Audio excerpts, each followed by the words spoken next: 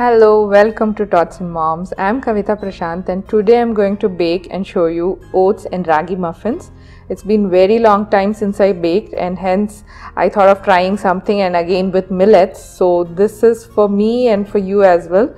As I was able to shoot it, I'm sharing it with you. I'm taking 2 big ripe bananas. Actually these are 3 because I couldn't find 3 bigger ones. I'll mash it until smooth. Banana mash is ready. Here I am going to show you 2 versions, one which you can give an offer for babies as well as a finger food without adding any additional sweetener.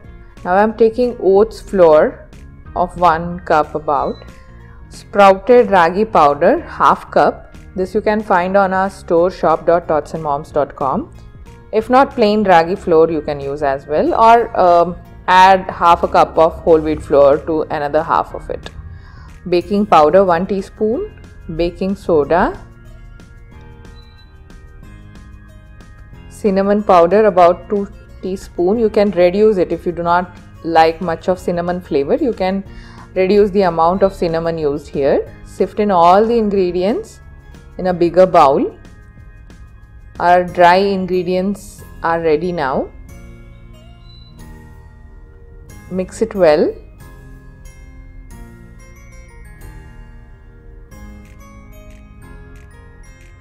I'm now adding mashed bananas here.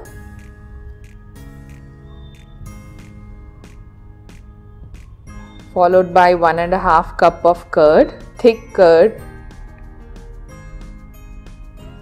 Oil 1/4 cup, any oil which doesn't have any odor. Now this is an important step. We don't have to beat it, we just have to gently fold it like this. As you can see, I circle it first and then fold in, so this method only you will have to follow. So this is the mixture. If you're making it for babies, skip walnuts as well, and naturally sweetened this can be offered to babies up to an year for whom we do not prefer giving jaggery or sugar of any form.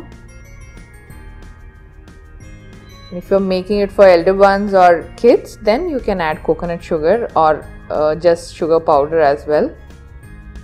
Fold in gently again.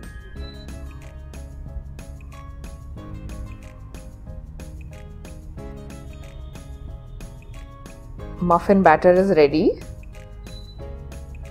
I'm taking a lined tray and scooping out into each muffin liner.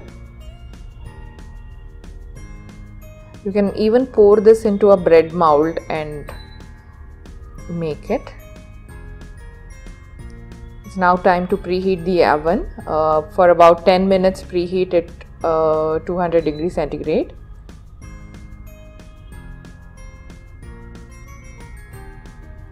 Drizzle some more nuts over it. Now it's ready to get into the oven.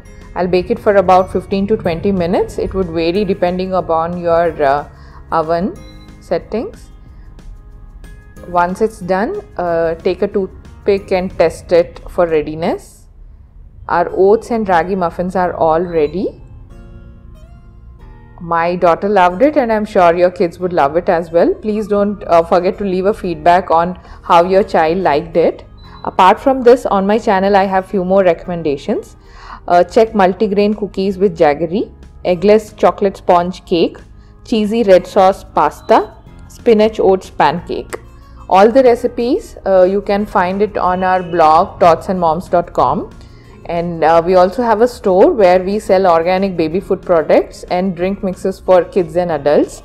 So that would be available on shop.todsandmoms.com. Thank you so much for watching this video. Please do not forget to subscribe to our channel for more baby and kids friendly recipes. Take care. Next video I'll see you. Bye bye.